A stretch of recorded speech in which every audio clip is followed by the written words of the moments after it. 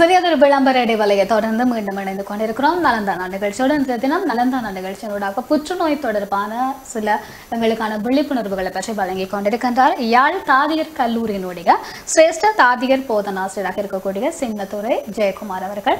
எனவே சார், நாங்கள் ஆரம்பத்தில் பேசியிருந்த விடயங்கள் இந்த புற்றுநோய் தொடர்பாக ஆண்களுக்கு ஏற்படக்கூடிய புற்றுநோய்கள், பெண்களுக்கு ஏற்படக்கூடிய புற்றுநோய்களை பற்றி கூட நீங்கள் சுருக்கமாக சொல்லியிருந்தீங்க. எனவே இந்த ஆண்களை தாக்குகின்ற புற்றுநோய் அல்லது பெண்களை தாக்குகின்ற புற்றுநோய்களுடைய வகைகள் அது இந்த மாதிரி அவர்களுக்கு ஏற்படுகிறது அப்படின்றத பற்றி ஒரு விளக்கம் தாருங்க.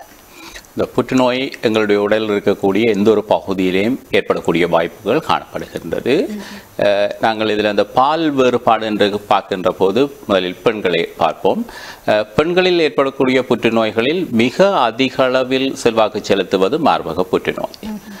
இந்த மார்பக புற்றுநோய் என்று பார்க்கின்ற போது இது பருவமடைந்த பெண்களில் பருவமடைந்ததன் பின்னர் ஏறத்தாழ 30 வயதுக்கு பின்னர் ஏற்படுத்தக்கூடிய சாத்தியக்கூறுகள் மிக அதிகமாக காணப்படுகின்றது. இதற்கான பல்வேறு கட்டமைப்புகள் சமூகத்தில் காணப்படுகின்றன. அவை நாங்கள் மார்பக புற்றுநோய் சம்பந்தமாக கதைக்கின்ற போது அவை பற்றி விரிவாக பார்ப்போம். இரண்டாவதாக அவர்களில் ஏற்படக்கூடிய புற்றுநோய் கருப்பை புற்றுநோய். இந்த கருப்பை புற்றுநோய் ஏற்படுவதற்கான பிரதான காரணம் ஒரு தொற்று, ஹியூமன் பெப்பிலோமா வைரஸ் என்கின்ற ஒரு தொற்று தான் மிக பிரதானமான காரணமாக இருக்கின்றது. இந்த தொற்று பொதுவாக ஏற்படக்கூடிய ஏது என்று பார்க்கின்ற போது ஒரு பெண் பலருடன் உடலுறவு கொள்கின்ற போது இவ்வகையான தொற்றுக்கள் ஏற்பட வாய்ப்புண்டு. இதனை தடுப்பதற்கான தடுப்பு ஊசி ஏற்றும் நடைமுறை இலங்கையில் ஆரம்பிக்கப்பட்டிருக்கின்றது. ஹியூமன் பெப்பிலோமா வைரஸுக்கு எதிரான அந்த வேக்சின் அனைத்து பெண்களுக்கும் இலங்கையில் தற்போது கொடுக்கப்பட்டு வருகின்றது. இதன் மூலம் நான் நினைக்கின்றேன் ஏறத்தாழ 85% மேற்பட்ட கருப்பை புற்றுநோய்களை தடுக்கக்கூடிய வாய்ப்புகள் காணப்படுகின்றது. இதற்கு அடுத்தபடியாக 3ஆம் நிலையில் காணப்படுவது வாய் தொண்டை புற்றுநோய். இந்த வாய் தொண்டை புற்றுநோய் என்று நாங்கள் நோக்குகின்ற போது இதற்குரிய பிரதான காரணம் வெற்றிலை போடுதல். அதிலும் குறிப்பாக இந்த வாய் புற்றுநோய் இலங்கையில் மலைநாட்டு பிரதேசங்களில் தான் அதிக அளவில் காணப்படுகின்றது. குறிப்பாக கண்டி பதுளை பகுதியில் காணப்படுகின்றது. எங்களுக்கு தெரியும் இதற்கான முக்கியமான காரணம் எங்களுடைய தோட்ட தொழிலாளர்கள் கூடுதலாக வெற்றிலை போடும் வழக்கத்தை கொண்டிருக்கின்றார்கள். இந்த 3 வகையான புற்றுநோய்கள் பெண்களில் மிக அதிக அளவில் காணப்படுவது நோக்கப்படுகின்றது. அதே போன்று ஆண்கள் என்று பார்க்கின்ற போது எங்களுக்கு தெரியும் எங்களுடைய இந்த வாழ்க்கை முறைமையில் ஆண்கள் பொதுவாக அந்த தவறான பழக்கங்களுக்கு உள்ளாகும் தன்மை மிக அதிகமாக காணப்படுகின்றது. அந்த வகையில் மிக அதிக அளவில் காணப்படும் புற்றுநோயாக வாய் புற்றுநோய் முதலாவதாக காணப்படுகின்றது. பெண்களில் இது 3ஆவது நிலை காணப்படுகின்றது. எனினும் ஆண்களில் இது முதலாவதாக காணப்படுகின்றது. இந்த வாய் புற்றுநோயின் தாக்கம் மிக அதிக அளவில் ஆண்களில் காணப்படுகின்றது. இரண்டாவதாக சுவாசப்பை சம்பந்தமான புற்றுநோய் காணப்படுகின்றது. இதற்கான பிரதான காரணம் அவர்களுடைய புகைத்தல் பழக்கம். எங்களுக்கு இதில் முக்கியமான ஒரு விடயம் குறிப்பிட வேண்டும். இந்த புகைத்தல் என்பது ஏறத்தாழ 2000 இரசாயனங்களை நாங்கள் ஒரே அடியாக எடுப்பதற்கு சமானமானது. பொதுவாக நாங்கள் கதைத்துக் கொள்வது இதில் காணப்படுகின்ற நிக்கோட்டின் என்கின்ற அந்த பொருள் தான் ஆபத்தை ஏற்படுத்தக்கூடியது என்று. அதுக்கு மேலதிகமாக இங்கு பல்லாயிரக்கணக்கான இரசாயனங்கள் காணப்படுகின்றது. ஆகவே இந்த புகைத்தல் மிகவும் ஒரு ஆபத்தான ஒரு நிலைமையை அவர்களில் ஏற்படுத்துகின்றது. புற்றுநோய் தவிர வேறு சில நோய்களையும் ஏற்படுத்துகின்றது. சிஓபிடி என்கின்ற சொல்கின்ற ஒரு நிலை காணப்படுகின்றது. அந்த சிஓபிடி நிலையின் போது அவர்களுடைய சுவாசப்பை முற்றாக செயலிழந்து விடுகிறது. அது மாற்ற முடியாதது. அதுக்குரிய ஒரே ஒரு காரணம் புகைத்தல். ஆகவே இந்த இரண்டாவதாக காணப்படுவது புகைத்தலால் ஏற்படக்கூடிய சுவாச புற்றுநோய்.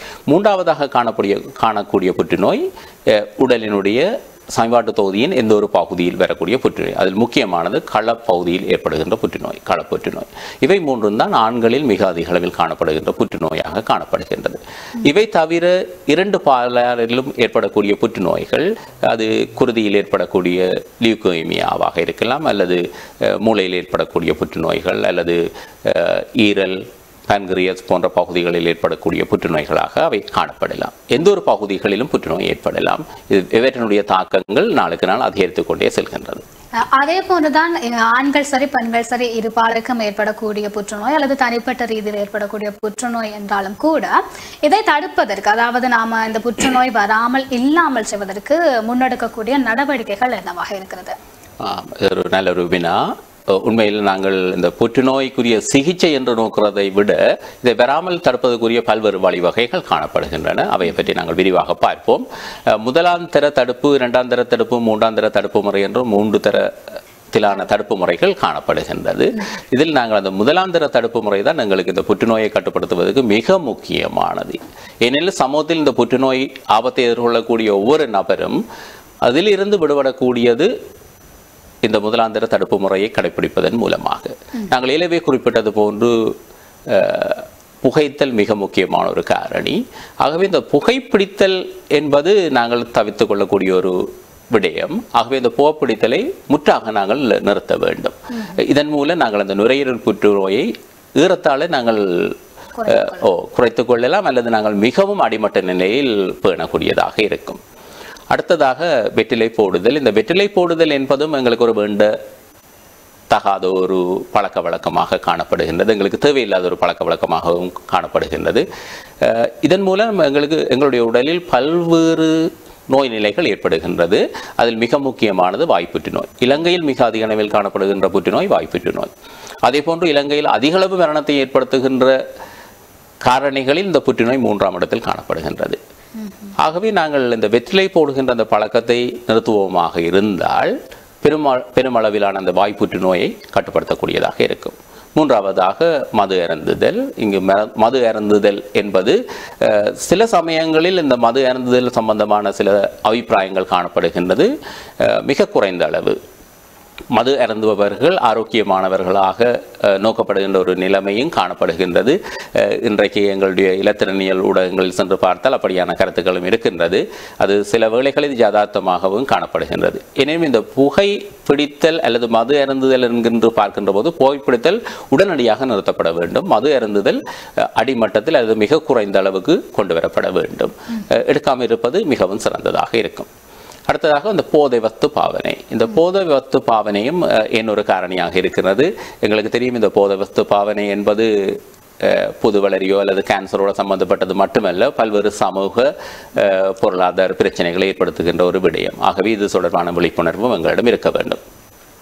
அடுத்ததாக இந்த உணவு பழக்க வழக்கம் என்று பார்க்கின்ற போது இந்த உணவு பழக்க வழக்கங்கள் மிக முக்கிய பங்கு வகிக்கின்றது.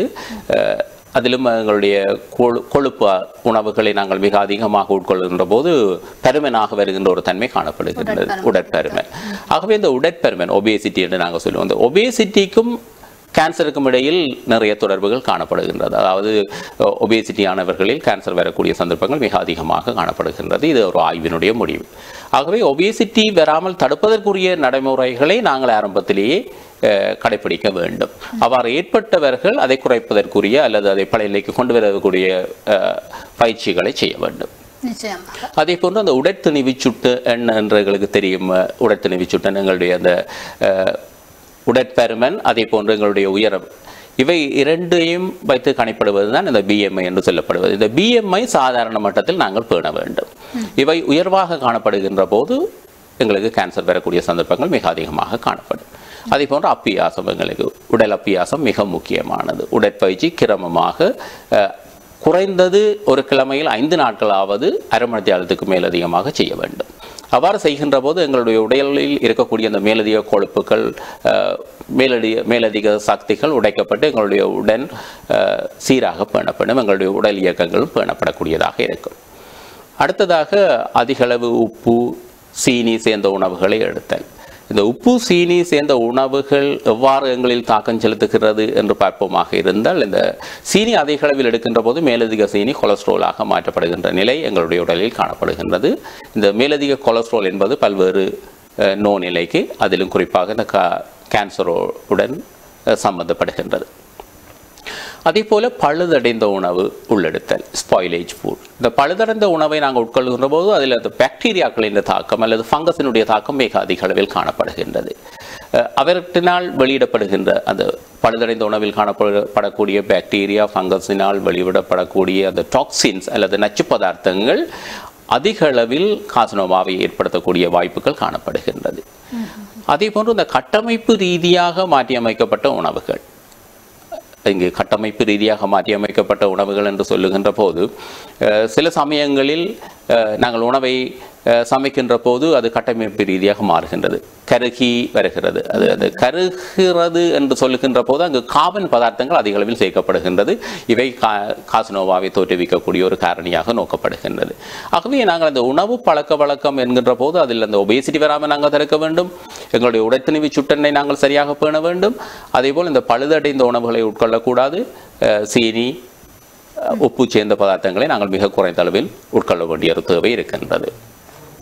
அதேபோல் இன்னும் பல காரணிகள் இங்கு நாங்கள் குறிப்பிடலாம். நாங்கள் வீட்டு தோட்டங்களை செய்வதன் மூலம் வீட்டில் உருவாக்கப்பட்ட பழங்கள், காய்கறிகளை மிக அதிக அளவில் உட்கொள்ள வேண்டும். நாங்கள் சந்தைகளில் பெறப்படுகின்ற அந்த பொருட்கள் பெரும்பாலும் இரசாயனங்கள் பாவிக்கப்பட்டவை. இங்கு இரசாயனங்கள் என்று சொல்லுகின்ற போது இரசாயன பசலைகள், ஃபெர்டிலைசர்ஸ் பாவிக்கப்பட்டிருக்கலாம். அதே போன்று கிருமி நாசினிகள் மிக அதிக அளவில் பாவிக்கப்பட்டிருக்கலாம். ஆகவே நாங்கள் இவை சம்பந்தமான ஒரு புரிதல் எங்களுக்கு இருக்க வேண்டும். ஒரு பாதுகாப்பான மரக்கறிகள், பாதுகாப்பான பழங்களை நாங்கள் உட்கொள்ள வேண்டும். அதே போன்று இன்றைக்கு சந்தையில் கிடைக்கின்ற பெரும்பாலான உணவு பதார்த்தங்களை பார்ப்போமாக இருந்தால் அவை சுவையூட்டிகள் பாவிக்கப்பட்டது அல்லது பிரிசர்வேட்டிவ்ஸ், பாதுகாப்பான்கள் பாவிக்கப்பட்டவையாக காணப்படுகின்றது. இவை எங்களுக்கு ஒரு ஆபத்தான ஒரு அறிகுறியை, ஆபத்தான ஒரு சூழ்நிலையை ஏற்படுத்தக்கூடும். நிச்சயமாக. எனவே அதாவது உங்களுக்கு புற்றுநோய் ஏற்படாமல் இருப்பதற்கு நாம் மேற்கொள்ளக்கூடிய நடவடிக்கைகள் அப்படின்னு சொல்லி ஏராளமான விடயங்களை சொல்லியிருந்தீங்க. எனவே முடிந்த அளவுக்கு இந்த நடவடிக்கைகளை நமக்குள்ள ஏற்படுத்தி நாம் கூட அந்த புற்றுநோய் வராமல் தடுப்பதற்கான முயற்சிகளில் ஈடுபடணும் அப்படின்னு கூட கட்டாயமாக சொல்லிக்கொண்டு இன்றைய நிகழ்ச்சியை நாங்கள் நிறைவு செய்ய போகிறோம். எனவே இன்றைய நிகழ்ச்சியோடு இணைந்து கொண்டு இந்த புற்றுநோய் தொடர்பான பல விளக்கங்களை எங்களுக்காக வழங்கியிருந்தார் யாழ்ப்பாணத்தினுடைய தாதிகர் கல்லூரியினுடைய சிரேஷ்ட தாதிக போதனாசிரியராக இருக்கக்கூடிய சிங்கத்துறை ஜெயக்குமார் அவர்கள். எனவே அவருக்கு எங்களுடைய DDTV சார்பாகவும் நலந்தானா நிகழ்ச்சி சார்பாகவும் நன்றிகளையும் வாழ்த்துக்களையும் தெரிவித்துக் கொள்கிறோம். நன்றி சார். நன்றி. எனவே மற்றும் ஒரு நலந்தானா நிகழ்ச்சியின் ஊடாக உங்கள் அனைவரையும் சந்திக்கலாம். அதுவரையிலும் வணக்கம்.